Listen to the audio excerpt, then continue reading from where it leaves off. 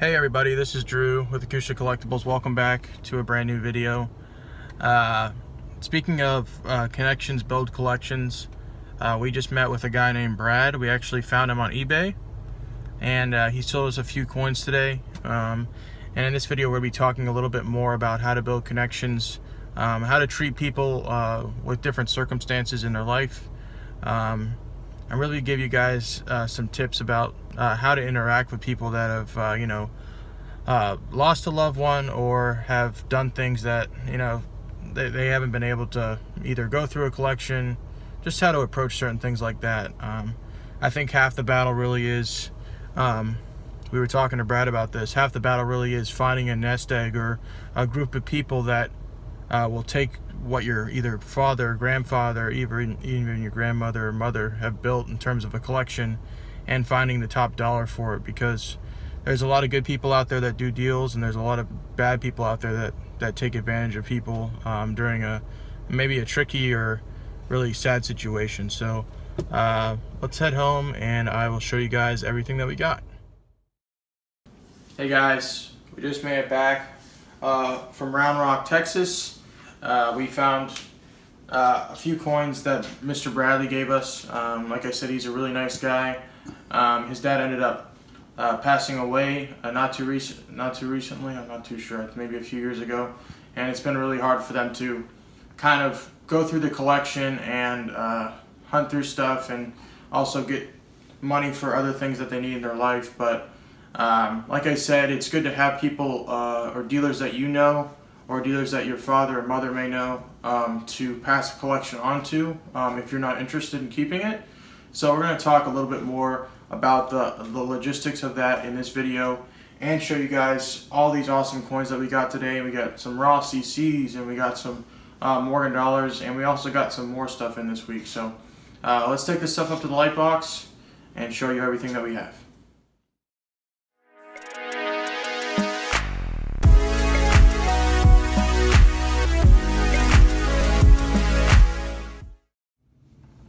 Hey everybody, this is Drew with Acoustic Collectibles. Just made it up to the light box, and today we're really going to be taking kind of a deeper look and perspective on how I think people should acquire their collections, but more importantly, how they should sell their collections if they were to pass away, or if a loved one near you you've lost a loved one near you. So like I said, we were talking to Mr. Bradley today, and we're going to be showing off a few of the coins he sold us. He's been having a really tough time. He's been really busy at work and doing stuff, and sadly he hasn't been able to sell the coins that his dad's left him. And what I've learned in the space is that, like we were talking about earlier, there's a lot of good people, a lot of bad people, and what I would say to anybody that is, even from when you start your collection at 15 years old, or all the way until you're 90, 95, 110, whenever you die, you should have someone that you are in constant contact with, in terms of a dealer that specializes in something that you enjoy, or something that, someone that you know that you would trust with your collection and would pay you what is fair for it. We spoke to Bradley and we said, hey, we don't want to make $1 million.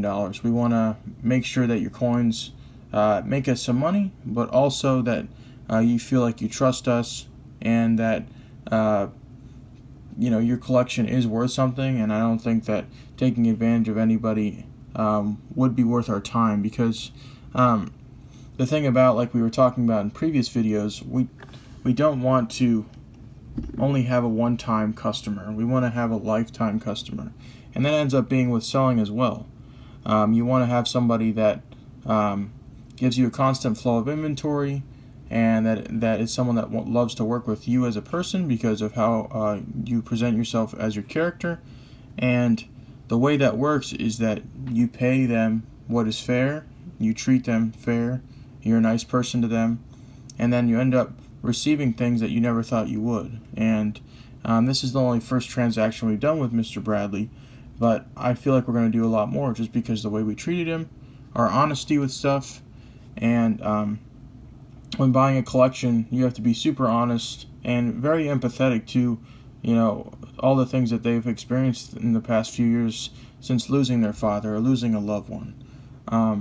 And so the way we approached it was like, hey, Mr. Bradley, you know, you're a good guy and you have a lot going on, and that's kind of where we had to approach it, like, what can you work with us on right now? And so we ended up buying a few coins from him, just because his schedule is crazy. He's got a lot of crazy stuff going on, and I don't want to push him to the point where he's like, you know, I just don't want to handle this coin stuff. I'm just going to take it off to a pawn shop or do something like that.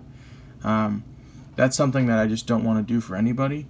So I'm kind of giving you the dealer perspective on this side. It's like, if you want to buy a collection from somebody, it's going to be in their time. They have a busy life. They have things they have to do.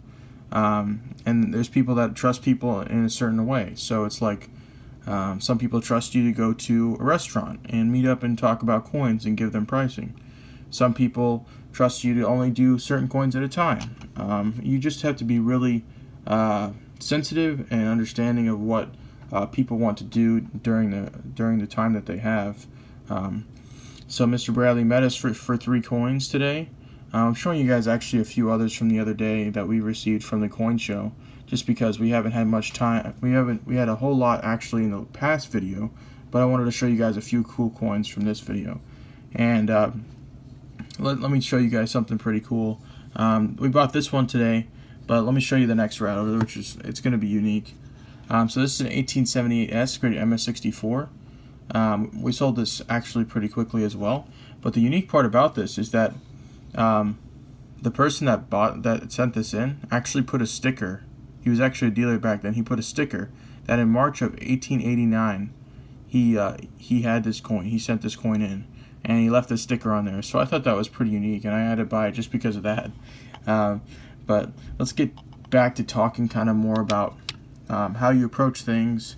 And also, like I said, there's many collectors here and there's many dealers here, and so there's two kind of sides of the coin when it comes to either liquidating a collection or doing certain things like that. And what I've realized is that if you're going to sell a collection to somebody, I would say you have to trust them and make sure that they're knowledgeable. Sometimes I've realized that people either ask too much for a collection and then they end up getting hosed, or they end up trying to cheat somebody out.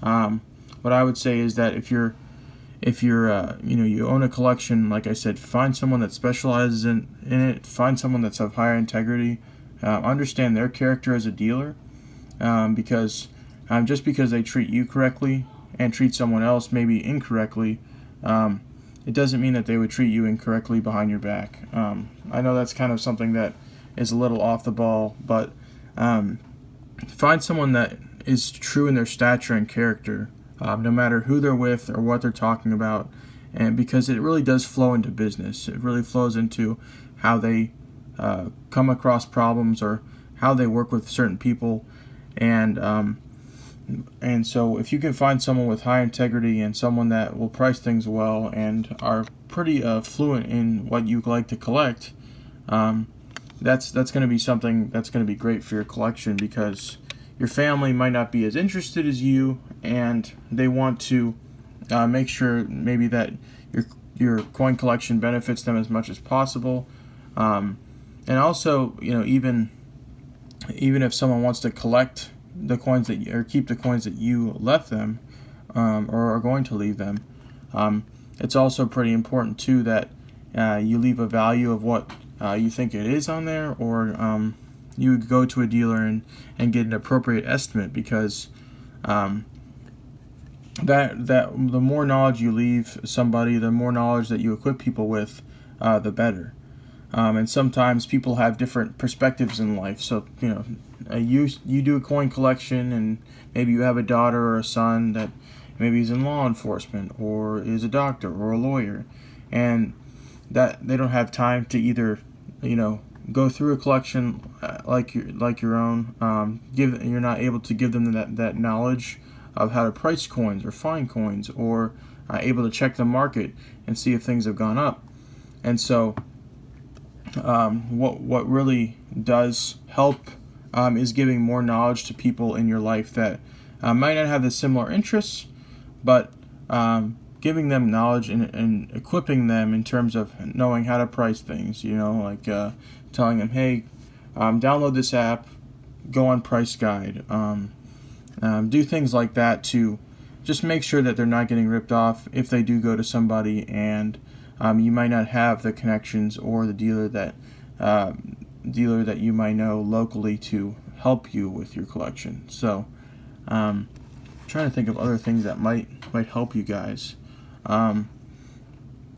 We most of the time when we run into collections, like it is someone that have already passed away and they don't know what to do with it, and so something that I also want to add is that it's really about the person first. You know, like we drove an hour and a half today to buy 3 coins for Mr. Bradley, and for us it really wasn't like buying 3 coins and making like, you know, $150 or $120 on the deal wasn't the most important to us.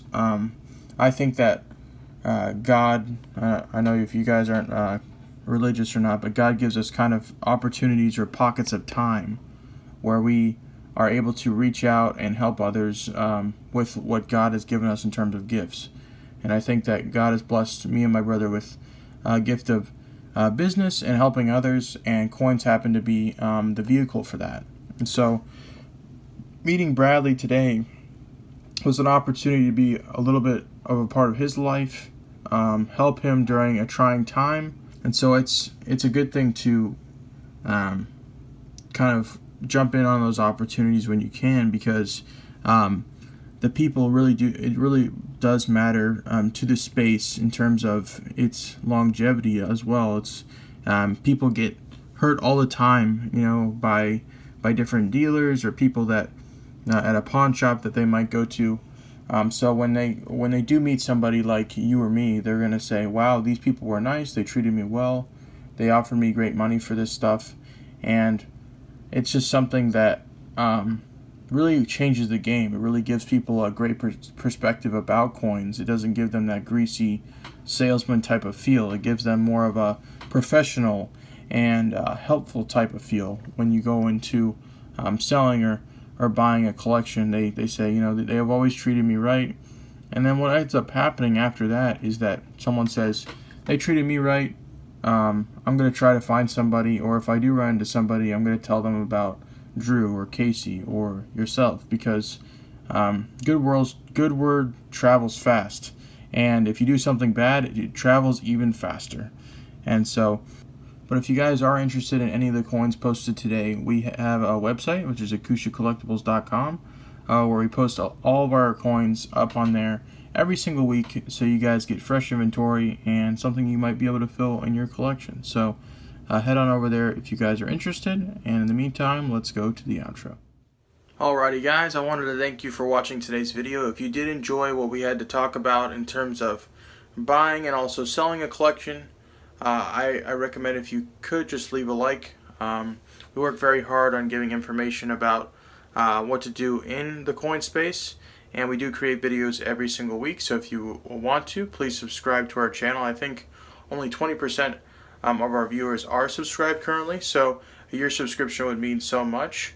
And if you guys want to, please comment what you guys learned today. Kind of give me a little bit more pointers that I should kind of follow in terms of either buying or selling a collection. You guys' point of view means the world to me. So I hope you guys have a great rest of your evening or morning, wherever you guys are, and I will see you in the next video.